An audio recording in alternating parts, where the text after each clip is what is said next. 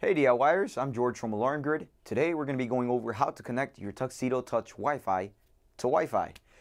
So first thing I want to touch base on is the Tuxedo Touch Wi-Fi is the only Tuxedo Touch that has the Wi-Fi built in. The original Tuxedo Touch only had a port for Ethernet.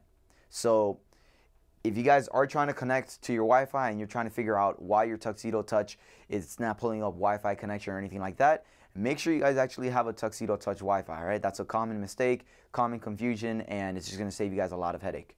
One cool thing about the Tuxedo Touch Wi-Fi is it also has an Ethernet port in the back. So if you guys don't want to connect it to Wi-Fi, you feel like the Cat 6, Cat 5 or Cat 6 cable is more secure, you guys can always do that as well. All right, but again, if you guys want to connect to Wi-Fi, you guys do have the option to connect that on the Tuxedo Touch Wi-Fi.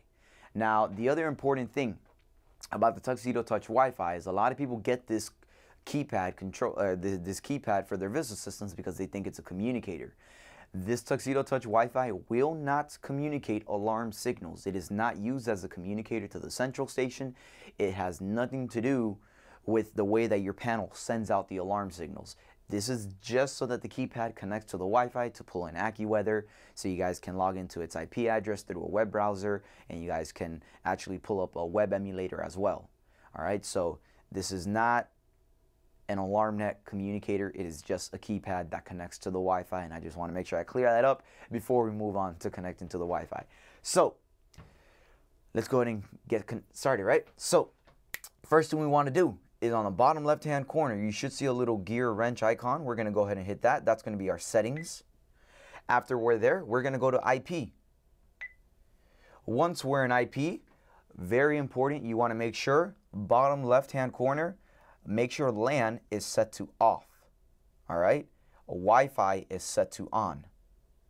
Once you're there, it should pull up all your Wi-Fi networks. You're going to want to go ahead and select the one that you plan to use. For instance, I'm going to use AlarmGrid. So I'm going to select that. And then, let me see here. So yeah, I'm going to leave it as dynamic IP. And usually it asks you to enter in a password, but I'm already connected to it. It looks like it had been connected to it before. So I'm going to actually show you guys how to connect to a different Wi-Fi. So this is one of our other Wi-Fis here.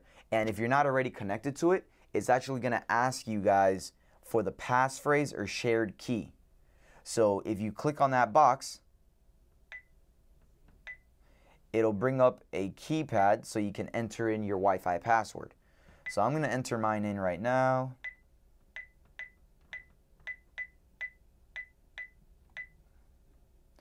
You enter in your password, you're going to hit go. And then after you have all that entered in, you hit the little floppy disk icon in the middle. That's going to save it. That's going to save your information. And then it'll let you know if it's successfully connected or not. If you guys ever need to go back in, disconnect, reconnect to a different network, if you guys have multiple Wi-Fi networks and you need one over the other, again, just go back to IP and it'll show it right there. All right, since I'm connected to ATT, if I go to it, it's already going to show connected.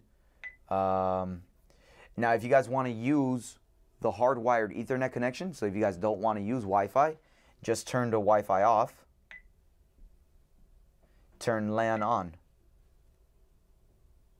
and then that's going to look for that's going to get the IP address from the actual Ethernet port on the back of the system.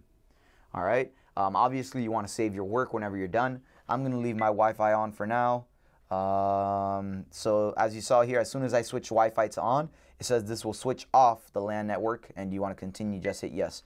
So it looks like it'll automatically switch the LAN to off and Wi-Fi will stay on, and then you can just hit save, no changes in settings, and then just back out to the home screen.